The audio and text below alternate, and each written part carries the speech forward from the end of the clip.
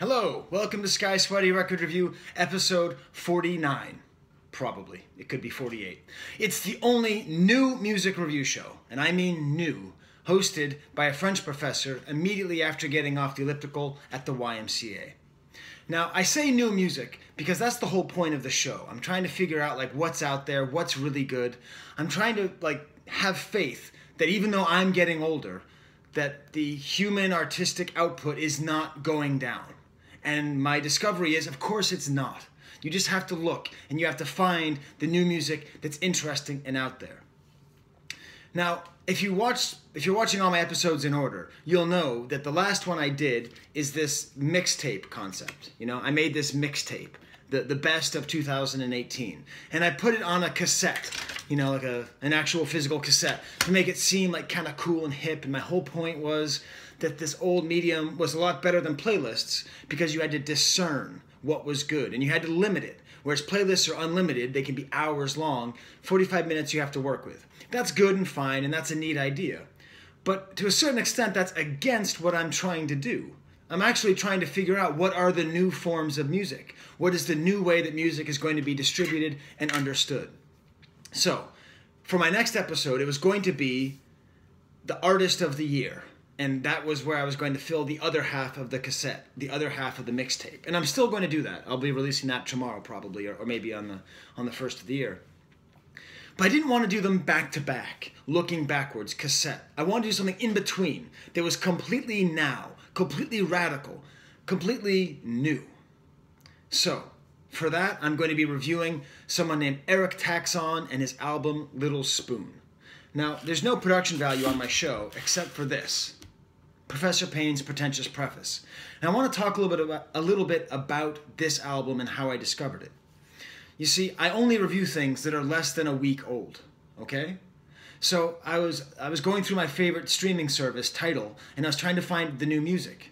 And I don't know, it's the end of the year, I don't know why, but there's none. There's 2 albums and neither of them are any good. And I don't review anything I know I'm not going to like. So I was just what am I going to do? How am I going to find new music? I downloaded Spotify, same problem. But then I used my Professor Payne big brain thinking. And I thought, well, why don't I go to Bandcamp? I mean, that's, I think, where all the new music is really hiding. If we're looking at it honestly, the future of music is probably on Bandcamp. You don't have to have publishing. You don't have to worry about copyrights. You just release music. It's the freest place, I believe, there's ever been for artists to find an audience. So good. So I go on Bandcamp and I'm just clicking around and I'm looking to see anything that I would be interested in. And boom, right there is the name Patricia Taxxon. Now, the reason that I do this show sort of second-handedly is this relationship that I have with my ex-girlfriend's kid, who's a super rad kid who loves YouTube and vintage video games, and he's been teaching me about YouTube over the last couple years. We maintained a friendship, and I started to understand that there's all this stuff going on, like political discourse on TV, forget it. MSNBC, Fox, forget it. None of it's any good. None of it's interesting. That's not where the real stuff is happening. If you want to find the really vital, interesting leftist philosophy and thought, it's all on YouTube. And to another extent, I think you could say a lot of the music is either on YouTube or on Bandcamp. This whole space where you don't really need any entry. You don't need any permission. So, Patricia Taxxon, he's somehow related to the leftist, YouTube world. If you know, please post that in the responses. What is his relationship to it? I don't know. There's a lot of leftist theme on this album, but not a ton. So I knew his name. And so I thought, all right, listen, I've heard this guy talk about Patricia Taxxon, all this, so I'll just listen to it. And I was astounded to see this guy has released 10 albums in the last year. And here's my pretentious preface. Maybe, if music keeps going in this direction, the amount that people are releasing music is going to go up because it's going to be matching the way people consume YouTube and TV. That's all about content, consistent content. And that this guy, Patricia Taxxon, is not making perfect albums. And this is not a perfect album. It's good. We'll get to it. He's not releasing perfect little gems. But he's releasing consistently high quality, interesting music at rapid intervals. And that's going to create the same kind of audience for his music that a YouTuber would get for his talks. So, I don't know. That's my pretentious preface. Maybe that's where music is going. Now let's talk about the album itself, Eric Taxxon. As I sometimes do, I want to take one track and use that as the through line on the entire album. That track, the exemplary song, and it gets Skye's stamp, is called Pack My Box. Or it might be called Packing Boxes. Something to do with box and packing. The basis of this song is an insanely annoying beep. Beep, beep, beep, beep. The whole time. It's really aggravating. And this guy likes to aggravate you. He really likes to make music that makes you go, geez, all right, I get it. Yeah, that was kind of, oh, you're still going. Oh, you're going to keep the beeping. And then the lyrics themselves are these kind of funny, somewhat sarcastic, somewhat ironic, somewhat genuine lyrics. I'd say that's his lyrical output is all in that zone, where he's not pure irony, but at the same time, he doesn't seem completely comfortable expressing himself honestly without some level of irony. So this is a song that's about like feeling uncomfortable, I believe, with the state of the world. He has an awesome line. I dreamt all the old men in power died, and for once I felt that everything would be all right. So kind of fun, sort of, I don't know, anarchist, angry at the world, kind of punk thematic, right? I think this is very much like punk music. It's not punk music in the way like hard guitars or anything, but punk music, you know, it's music, if it's not by these people, it's at least for like the youth in the dominant parts of society who are disaffected and frustrated and uncomfortable with their privilege and uncomfortable with the older generations and the way they've been treated. I feel like that's, you know, where punk music goes. And this feels very much like modern 21st century punk music, even though there's no guitars, really. Only on one song is there a guitar, and no drums at all, as far as I can tell. But actually, it's this sort of aggravating thing that's bugging you and trying to say that, oh, the old men are dead, and that's how we'd be happy. And it's got that kind of youthful, naive, perhaps, punk aesthetic. Even though the whole song basically sounds like an annoying video game soundtrack. And that's another element to this whole album, is it's got this beep, beep, beep, which is annoying. But then it's built up with this great rhythm like that comes in with other synthesizers and ends up being a really well-textured synthesized song. And then keeps on adding elements in there. And then there's like a lead synthesizer line that sounds exactly like a video game from the 1980s. But like a lot of this album, like a lot of this music, it used to be that saying something sounded like a video game was the biggest insult you could lob at something. In this case, it's not the case. I'll take you through the rest of the album. The first track is beautifully titled. It's something like, I've been living with other people's nostalgia my whole life. I think that's great. It's a discordant song. That's another great track. He has these great little quotes that he puts in there, which I think are really great for like repeatability, like random quotes from nowhere, and like you get them stuck in your head and you want to say them all the time. In this song it was, I mean, it's fun and all, but what happens when Ron Weasley spins you too fast? I don't know what any of that means. Also, this is a great theme. And I think if we're talking about what modern punk music would be, I think the youth being mad at nostalgia is a good source of that. Like, I actually feel bad for young people.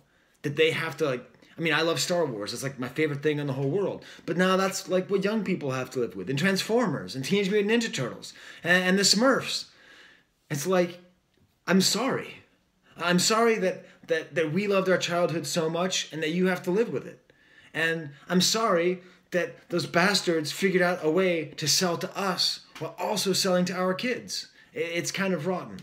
I just have to hope that, like, you know, Minecraft and SpongeBob and Undertale are enough to keep you going as far as things that are yours and not mine. But as a Gen Xer, I feel like I basically have everything. I had it the first time and now I have it back again. So any song that goes against that kind of nostalgia is great. And it's kind of mixed in with this whole general, vaguely anti-capitalist theme. The next song is called Kissing ANCAPs, which is something about private property, ANCAPs meaning anarcho-capitalists. It's this sort of like weird song, sort of like, you know, Republicans in Love, that kind of theme. But then out of nowhere, there's like a beautiful saxophone. And it's like a real saxophone. It's not a synthesizer. So I don't know what he's doing here. He has this whole album that feels like he made it in 45 minutes on a computer, and all tick-doo, tick-doo, doo-doo-doo-doo-doo, and then a full saxophone. Now, in another song later, there's like a cello. In the song Honest, a cello comes out of nowhere. So he's doing interesting things, and I hope that he keeps working in with this kind of weird dynamic. And I'll have to go back and listen to some of his other stuff. If you're an Eric Taxxon fan, let me know what I should listen to in the comments. Subscribe. I'm a YouTuber. Okay. The singing in general is kind of, speaking of Xers, it's kind of like Mountain Goatsy, but it's also very Bo Burnham-y. Like, you know, Bo Burnham is the comedian, and he's the voice of the youth, and he's able to comment on things in that super smart way that's personal but also universal. He's very similar in that way. There's a couple instrumental tracks, a song called Film. It's got this rough, rumbling bass, kind of video gamey as well, but actually quite enjoyable. A very mournful song called Winter Was Warm, which has this sort of like weird old Christmas song. I don't really know what it is, sampled in there. There's like a sex song called Dead Inside. It's sort of like a, hey, the whole world's ending, so let's do it, I think. I don't really know. It's got the nice line, the water is getting warmer, so might as well swim. I think that's a nice kind of despairing, nihilistic view on global warming. And then, interestingly, there's this track called Monster. And I don't know. Is this the most interesting song on the album or the least interesting? It's the most straightforward song on the whole record. It's just a guitar, and it's like a love song. And it's not clear, is it a love song to a man who's really hairy? I don't know. I mean, I only listened to it once. I get the sense if I listened to this album a bunch of times, I would get a lot more out of it. But it's like this like nice love song with a guitar, and I can't tell if the fact it's so straightforward makes it better or worse. Like, I can't tell what Eric Taxxon is doing. Is he going to keep doing this, where it's like super ironic and then super earnest? I can't tell. But in any event, I'm happy to have listened to it. This feels like this is where music is going. It's made in someone's room. It's put out rapidly. It's put out with no filters. It's put out with no approval. And it has a certain vibrance and life to it. And I think if you really are out there and you're trying to figure out, like, what is the sound of, like, the cool kids? Like, what are the cool kids who are in high school? What are they listening to now? Go on Bandcamp and download Eric Taxxon's Little Spoon. Or I presume any of his other 17 albums he released this year. My 3-word review would be revolutionary video game music? We'll see if I stick with that one. Hey, suggest a different 3-word one, and then I'm going to stop asking for comments. I'm not going to do any more calls to action. All right, so look forward to the Artist of the Year 2018. Spoiler, I always think the same artist is the Artist of the Year. And check out that tomorrow. Isn't that right? Smurf. This is from Macy's Holiday 2010. This was the gift my dad gave to my daughter for Christmas. I don't think she noticed that it was a re-gift. Okay, bye. Oh, there's the camera.